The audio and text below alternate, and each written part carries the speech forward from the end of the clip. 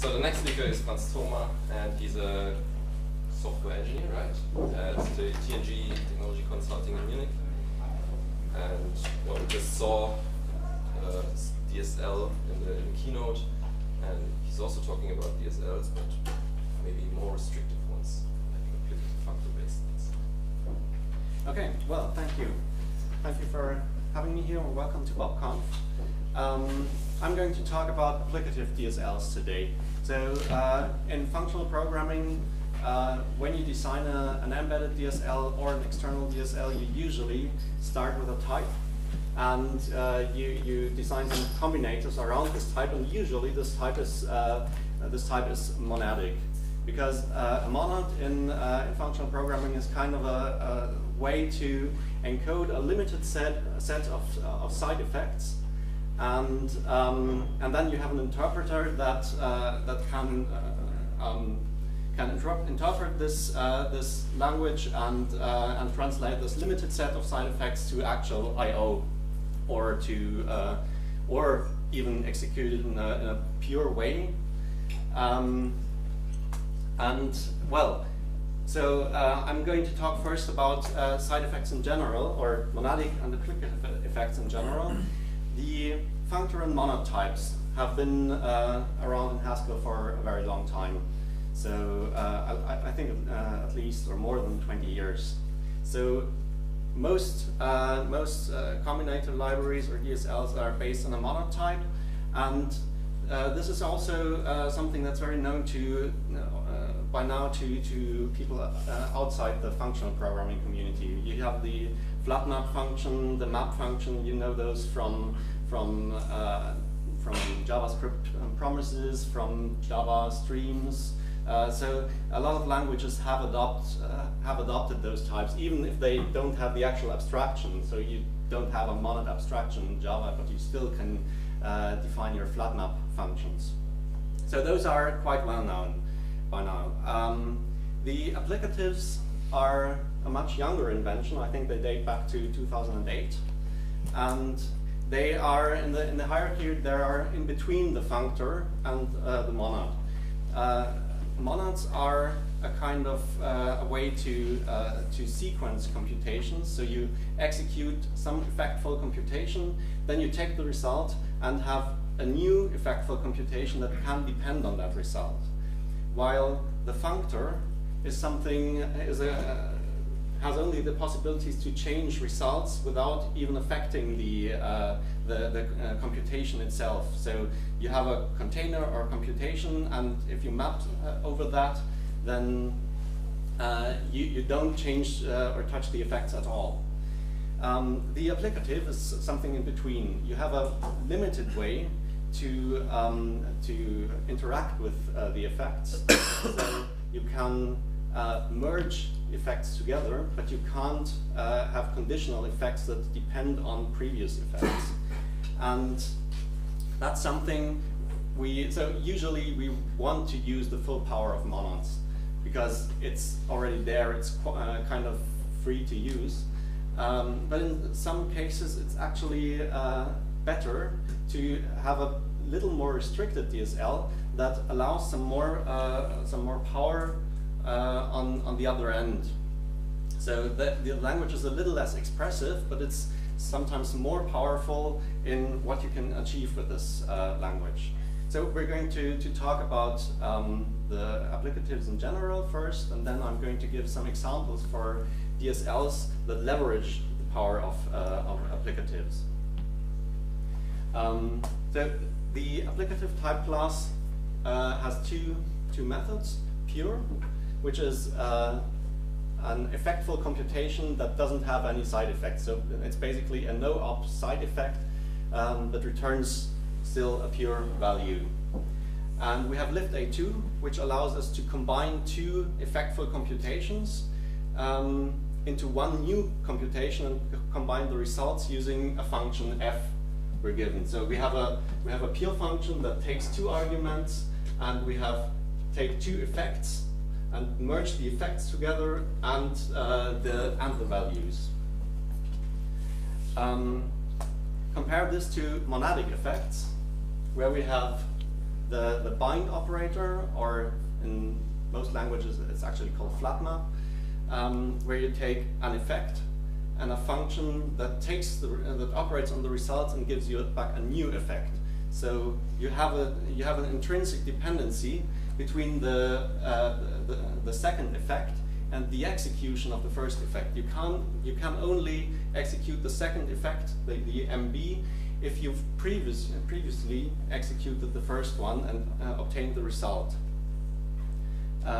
The example implementation for maybe, so maybe is kind of has the effect of aborting computations early. So it's kind of like exceptions, just without specifying exactly what type of exception.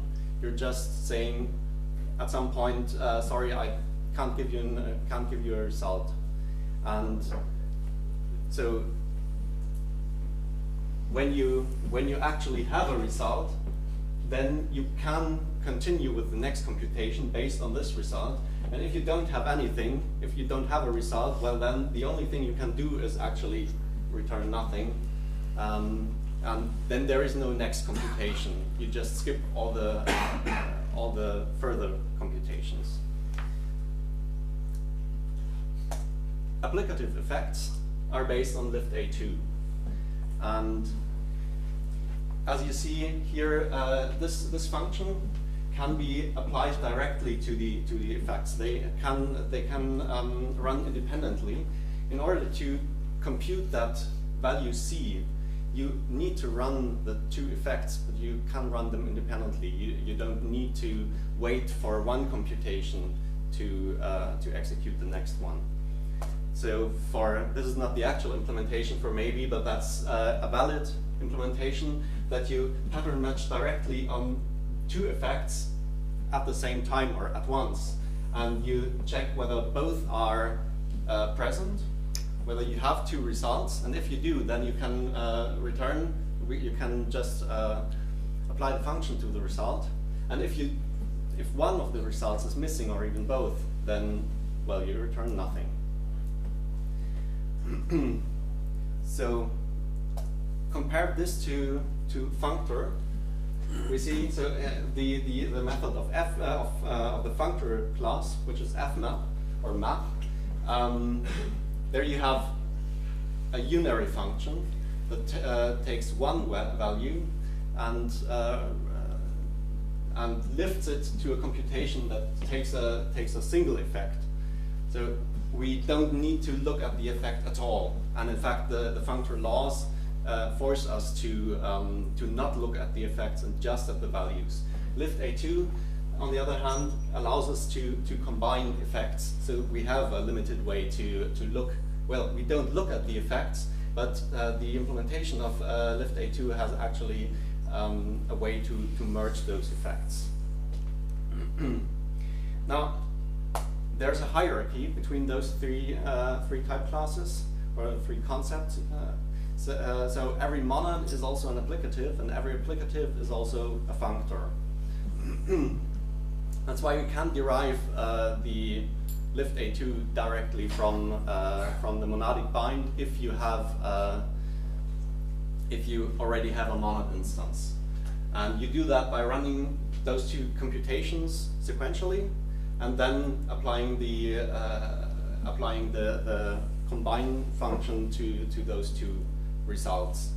And in Haskell you can use do notation. That's syntactic sugar for, well, something that's basically desugared to this bind or flat map operator.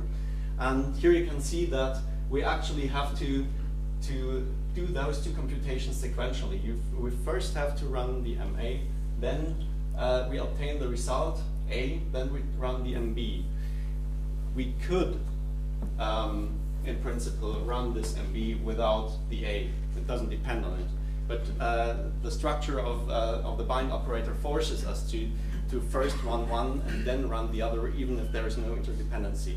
In fact, there are two canonical implementations of lift A2. We could flip the first two lines here or above, and it wouldn't make any difference for the laws connecting monad and applicative or the end result. So But we could just flip those two without changing anything with the applicative implementation. So in the next section, we're going to see how we can actually leverage the lift-A2 without a monad instance and run those effects actually independently, not only virtually. But first, so I talked about syntactic sugar, and in well, one benefit you gain from monads is actually in Haskell the do notation, which is an abstract notation for sequencing effects. It looks like looks a lot like imperative programming. You execute statements one after the other, and that's as you can see here, it's much more readable than the desugared version with the bind operator. And you don't have that do notation for applicatives, so you lose some expressivity. But well, you didn't used to have, but now you do. There's the applicative do extension to the Haskell language, at least in GHC, where you can use where you can actually desugar do notation also to an applicative. Now I'm going to use that later because it really makes code much more readable. So if I re-implement lift-A2 in my own terms, then I just would use the monad abstraction, the do notation, and it would be desugared to that what we just saw. And you notice that even though I'm only using applicatives here, the type is inferred to a monad constraint because that's what do notation needs. And with applicative do, I actually can re-implement the my lift-A2, and it will get an applicative constraint, and so even the compiler will use the actual lift-A2, the applicative lift-A2 implementation for the implementation of my lift-A2 for desugaring do notation, and that works also for functors. So if you don't have any effects to combine, then it will even infer the do notation to a functor constraint. And if you're mixing applicative and monadic operations, then the applicative do will actually try to use applicatives where possible and monads only where it's actually required. There are some libraries who that actually make use of this. For example, the Facebook's Haxel library, which is a data fetching library, and it allows to run applicative effects in parallel and monadic effects sequentially. And with the applicative do, you can run everything that's parallel. So the compiler will already notice what operations are parallelizable and which ones have interdependencies and have to be run sequentially. So that already brings me to the next topic, how to leverage applicative. So we usually use monads for designing DSLs, and we just do it by default because that's what lots of tutorials tell us. But so the monadic structure gives us some limitations that applicatives don't have. For example, the first library is the async library, the Haskell library async, and it has a concurrently type. Now, the concurrently is just a wrapper around I/O. So you have a run concurrently that directly executes the I/O or interprets the I/O actions. But the functor and applicative the applicative and alternative implementations actually take care of parallelizing. So you can use this, for example, for fetching two different data sets, and you do that concurrently in parallel, and then you can use this data to fill in some domain object. And actually, it's not possible or not sensible to write a monad instance for concurrently, because if you again look at the implementation for lift A2, if you write it in terms of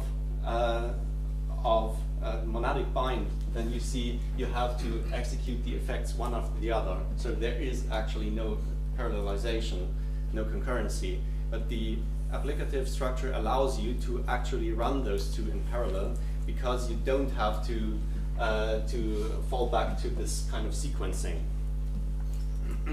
So, well, the only way to write a monad instance is one that's kind of almost breaking the laws, almost, because the results are still the same, but it's an observable difference whether the computations are parallel or sequential. The next example is applicative parser, and there's a correspondence between monadic parsers and context-sensitive languages, and applicative parsers and context-free languages. So the Chomsky hierarchy of context and languages it has some mapping to the applicative and monad hierarchy. And most languages you actually encounter in the wild are context-free languages. There are only a few examples of context-sensitive languages that are actually used, like XML, for example, is actually a context-sensitive language. But markup languages like JSON, yes? I'm sorry. Yeah. I think the parser is context-free, whereas the language and semantics are a completely different story, right? The parser can detect the context-free language. Mm-hmm. If you use parser generator like Answer or any yes. parser generator. But the language, the semantic model behind the parser can do anything. With parser combinator libraries, that's a different story than parser generators. Of course, the parser generator can do anything internally, while parser combinator, so you cannot parse a context-sensitive language just using a applicative combinator library. You need to use some extra. At least not with a finite grammar. So you can use an infinite applicative grammar to parse a context-sensitive language, but that's not. I'm just pointing out the context freeness is a property of the parser, not the language. That's all I Yes. wanted to Okay. say. Yeah. Okay. But yes. So actually, an applicative parser is what you need most of the times. Most parser combinator libraries like Parsec, optparse, Trifecta, and so on, they are monadic parsers.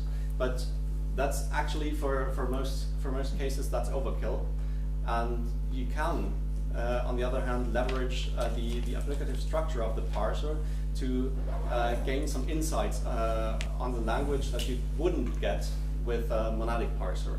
One example for this is the optparse-applicative library, which is a command line option parser. And so with optparse-applicative, you define first your set of command line parameters.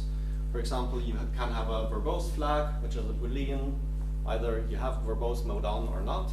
You have the config option, which takes maybe a file. So if you don't have an external config, then you just give nothing. And if you want to use a special config, then you give a just string. And then this example application will take a positional parameter, which is a file name to operate on. And we write this parser. So we have one parser for the verbose flag, which is a switch, and we tell it to have a short option v, so you can use -v, or you can use -- verbose as a long flag. And we do the same thing for the config parameter, which is an optional parameter. You can use it, you can specify it or not. And it's a string option also with a -- config or a -c. And then we have the file, which is a string argument, and it's a positional argument, so you don't specify a flag before that. And together with that, we use this parser with a main function that just parses the command line and prints the resulting args. Now we can see we can have a look at the results. So if I just use a positional parameter, then I get the args with no verbose flag and no config, and the file is foo.txt. And I can specify the verbose flag and get verbose equals true.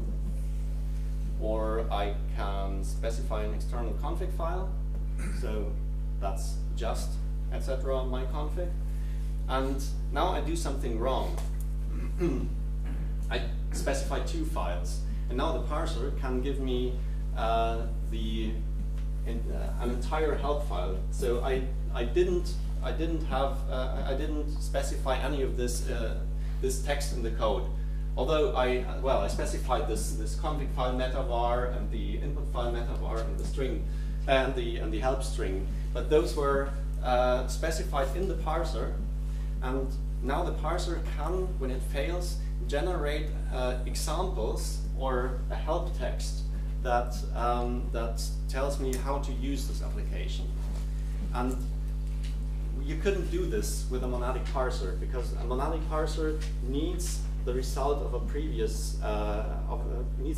parse result in order to run the next parser stage. So you couldn't run it in reverse to generate examples. With an applicative parser, since you don't have any dependent structure, you can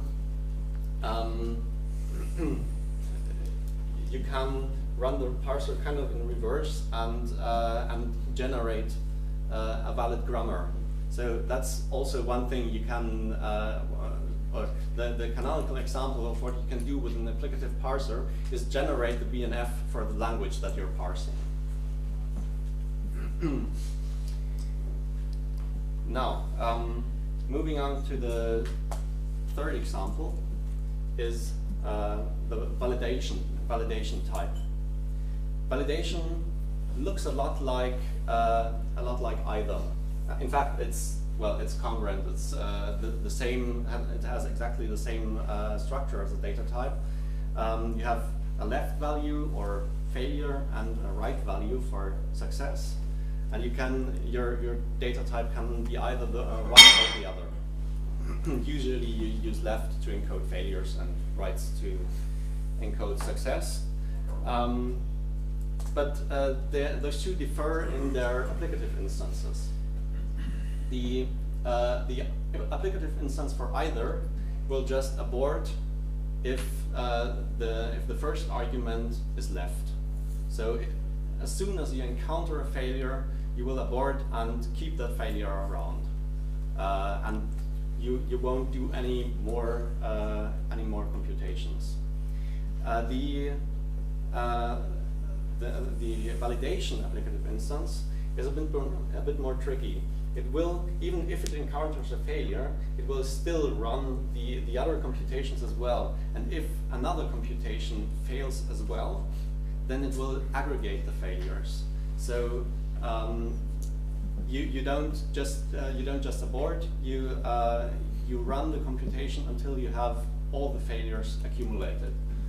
And so that's why we need another constraint here. We need a way to combine failures, and then we can check for two failures in two operations and combine the results.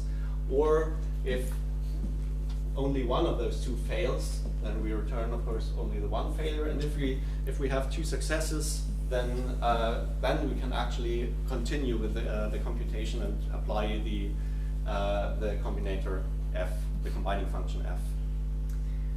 And well, why is either implemented that way? Because we have a monad instance, and the monad instance needs us to evaluate the argument first, and then apply the function f, the continuation for the next action. So there is no way in if we derive if we derive either from a monad, there is no way to look at two computations independently and run them both and then combine results. For validation, on the other hand, a monad instance that's compatible with this applicative instance is simply not possible. But we gain the extra power to list all the errors that we encounter, and not only the first one. And so that's very useful if you, for example, have you have some input. You have for example, a web service request you want to validate, and you want to point out all the errors. You don't want to the client to play ping pong to try a request. Then you point out, hey, there's an error. Okay, I fixed this error. Oh, there's another error in the next part. Okay, you fix this. Oh, there's a third error.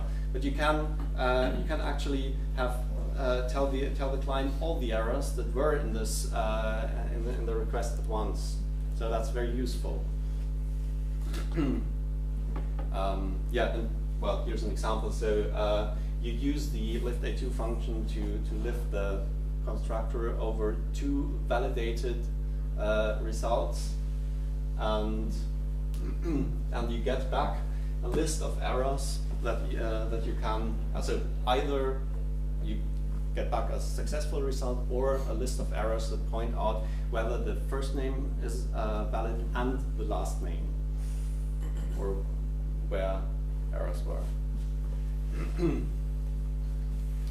Okay, and actually, all of this, in particular this validation type, although I'm presenting this in Haskell now, you can use it in basically any language that that allows lambda functions. So the project I'm currently working on is written in Java. It's a big data application in Java and a tiny bit of Scala. But we actually have this kind of validation type. It works in Java as well, and we use it in order to validate records that may have an entirely wrong structure, or maybe only some fields are invalid, and we want to count all the invalid fields and not just abort at the first invalid field. So that's a very useful structure for validating larger records. Yes, and one more benefit we get from applicatives is free composition. So if you have a monadic language, then usually you have monad transformers that you have well, if you have a monadic language and you want to combine effects of different monads, then you usually have a transformer stack. That so you have to, with a monad, you have to specify how side effects of different items in the stack interact. For applicatives, this is easier because looking at this compose type, which just composes a functor f or applicative f and a functor or applicative g by wrapping the inner one and the outer one. We actually for this type we can directly derive an instance for functor if both are functors, and for applicative if both are applicative. So the composition of two functors is again a functor, and the composition of two applicatives is again an applicative. This does not hold for monads.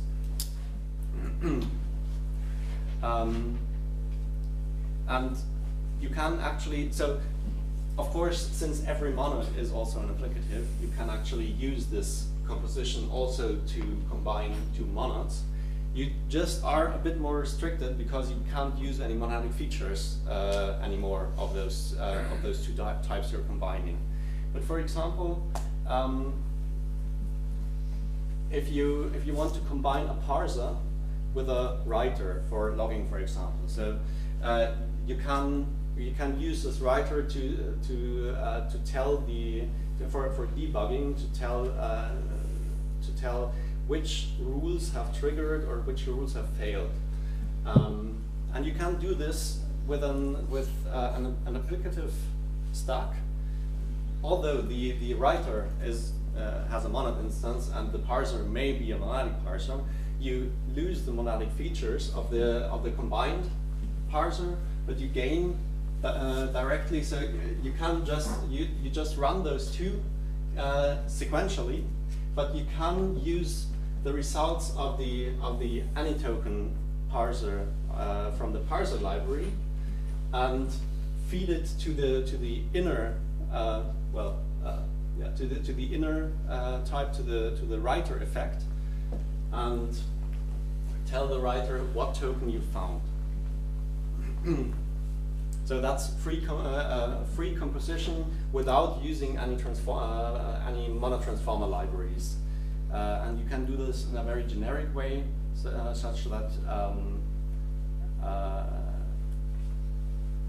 you don't need to look at the specific effects of, for example, of reader and writer. You just can compose those two generically.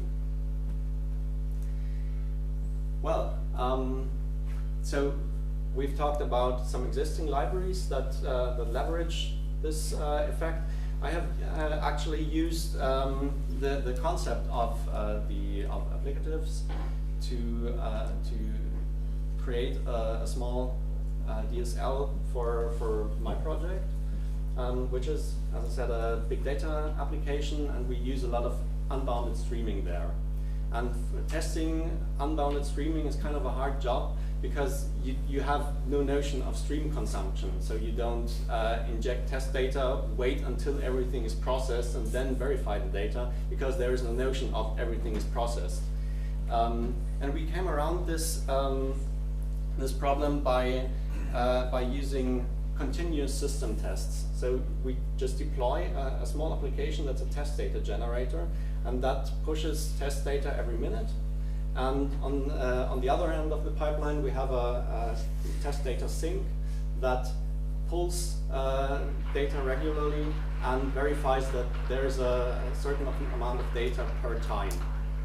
And so in order to, and we have lots of those test data generators, and in order to not write one generator for every use case, I designed a small DSL, which should be, well, it should be self-documenting and easy to read. It should be extensible. So if you have a new data type, you want to add combinators for the new data types, and it should be parsable from a config file. So you don't want to change the test data generator application for changing the DSL. You just want to change a config file.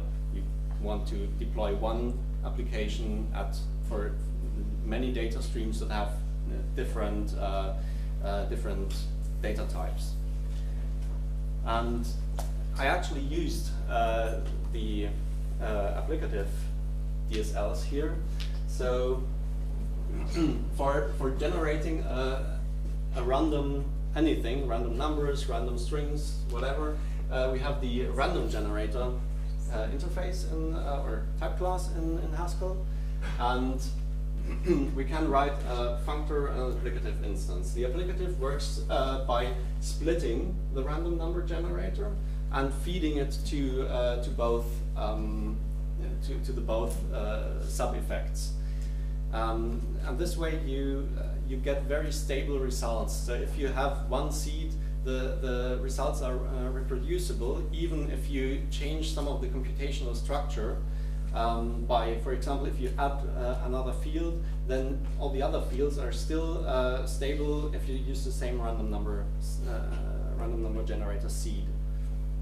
So that's different from for example, arbitrary in QuickCheck, which is was kind of the inspiration for this. But the arbitrary type class uses a lot of generator state that's carried around, and so although the examples of QuickCheck are reproducible if you just run them again with the same seed, they are not reproducible if you change anything to the structure of the test data generation. And that's different here. And from this basic DSL, you can immediately write some combinators. So the easiest one is the constant combinator that always gives you back the same non-random value, or you can use bounded bounded values that that are drawn from a range. And one particularly useful thing is the choose combinator that allows you to combine to draw a random generator from a set of generators and then draw a value from that generator. So you can also generate non-homogeneous data. And of course the pick, which is just derived from the choose, pick a value from a list of items. And then from those basic combinators you can build more complex domain combinators. For example, drawing from drawing values for a maybe value. You choose just between generating something or nothing, or either you choose between generating a left value or a right value. And well, particularly for our application, we have this. So we use actually CSV records throughout most of the system, and so we have just a list of column generators and sequence them together to a generator that generates a CSV record. And this DSL is used either as an embedded DSL.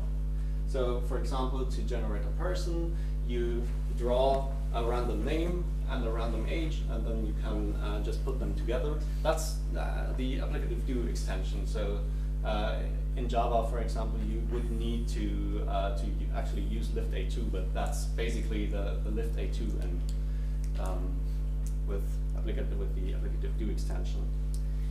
And well, what we use a YAML parser, and so the same generation can also be done in a YAML file. We use YAML type annotations for constructors and for the generator function to use, and then you even have named arguments for specifying for configuring the generators. So the age has actually min and max names, so it's really readable. It's easy to adapt, and yeah, well, there is one application we deploy, and we have lots of config files that can easily be changed and adapted to new data flows. So this is the end of my talk. I don't know whether we have any time left for questions. We do? Okay.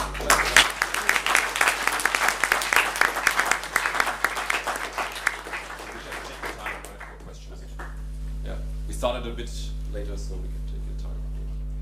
Yeah, or do you want to choose? No. I just got lost on your slide and look more node transformers. Yes. Maybe you can repeat a little bit what it was about. I just didn't get it. What it was supposed to show. So, are you familiar with the concept of a monad transformer? Yeah, yes. So a monad transformer, for example, the reader T. Yeah. Reader T is something that puts the reader effect on top of some other effects. And the reader T specifies how to combine the side effect of a reader, so taking a value from an environment, with some other side effect that's in the stack below. And you have to do this since monads don't generally compose. You have to do this for every side effect separately. So you have a reader transformer, you have a writer transformer, you have a parser transformer, and so on. And with applicatives, this is much easier because they actually do compose generally. So you have this compose type you can use, and you can combine any two effects, regardless of whether they are readers, writers, parsers, whatever. And you don't need to write a writer transformer for this, or a parser transformer to combine those two effects. But on the other hand, you lose the monadic structure. Did this kind of answer your question? I guess I understand the concept. I just have trouble with the implementation, but it's, okay. Just have to look at it for a few minutes, I think. We can also talk about this afterwards, if you like. Yes. When you're using this validation type, yeah. Did you have the possibility to validate concurrently? I don't know if that's desirable, but is that? It's certainly possible, yes. So it basically just as in the implementation of the applicative instance, if you would run those two concurrently, then so of course you would need some wrapper to do parallel I/O. But in principle, if you're able to evaluate those two in parallel, then you can do parallel validation. Yes. Can you compose this with like the concurrently from async maybe? Certainly, yes. Or probably yes, certainly. Yeah. And that gives you the composition. I mean that's completely separate, but you can compose them and then you get both. That's right. Yes. Effects. Yes. That's nice. And also you should use non-empty lists and semi-groups instead of monoids. Otherwise you get probably yes. empty elements on the results. Yeah. Right. Okay. Are there any more questions? Yes. Can you tell me the use case of application DSL with the distributed computing framework like Kafka and Spark? I actually haven't given this any thought yet. Yep. Because what I felt is this composition and abstraction is good at theory, but when we want to really implement in something like this framework where performance is a key. Pardon? I mean to say the performance is a key over there. So how to take advantage of applicative DSL over there? I'm not sure I actually understand the question. So, sorry. Can you? I'm saying that if I want to use the applicative DSL implementation on distributed computing frameworks like Spark, how can I start with that? How can you start with that? So, if you want to use the power of applicatives, then you have to think about what you gain from not having a monad instance. For example, for distributed systems, I could think of that if you use a monad, then you can run. Then you are able to do things sequentially by distributing some computation, gathering the results, distributing another computation. So you don't have much parallelism. So it's kind of similar to the concurrently case.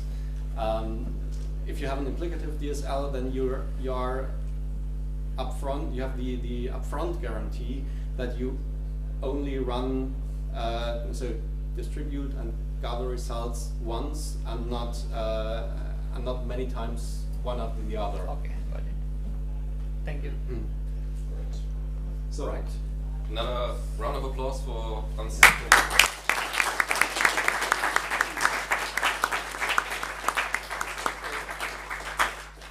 The slides for this talk are on GitHub, and also there's the two main papers I did use. That's Applicative Programming with Effects from 2008. That's, I think, the paper where applicatives were actually invented. And this is by the author of the optparse-applicative library, which talks about the how to leverage applicatives over monads.